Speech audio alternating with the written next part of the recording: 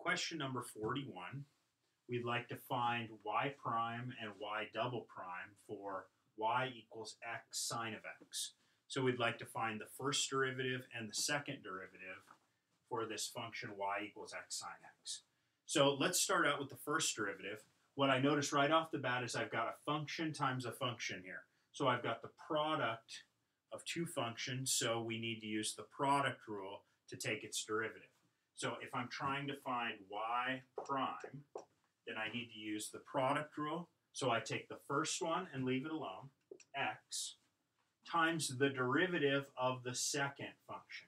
And the derivative of sine of x is cosine of x. Then I add the second one left alone, sine of x, times the derivative of the first function. But the derivative of x is just 1. So it's sine of x times 1, so I can just leave it sine of x.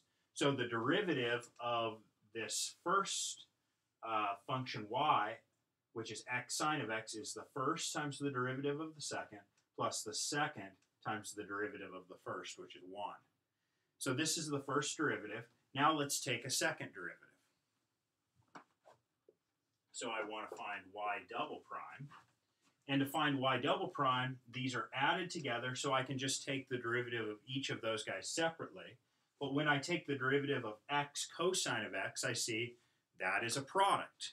So since it's a product, I need to use the product rule. So to take the derivative of x cosine of x, I take the first guy and leave it alone, times the derivative of cosine of x, which is negative sine x, plus the second guy left alone, cosine of x, times the derivative of the first, which is x, and the derivative of x is just 1. I guess I'll write it in for right now. So I get to take the derivative of x cosine x, I get the first times the derivative of the second, plus the second times the derivative of the first. So this one's done, but I still haven't taken the derivative of sine x. So I need to add on the derivative of sine x, which is cosine of x. And now if I wanted to, I could clean this up just a little bit and write that y double prime is negative x sine x. And then I've got cosine of x plus cosine of x, which is 2 cosine x.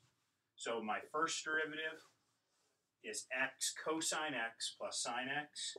And my second derivative is negative x sine x plus 2 cosine x.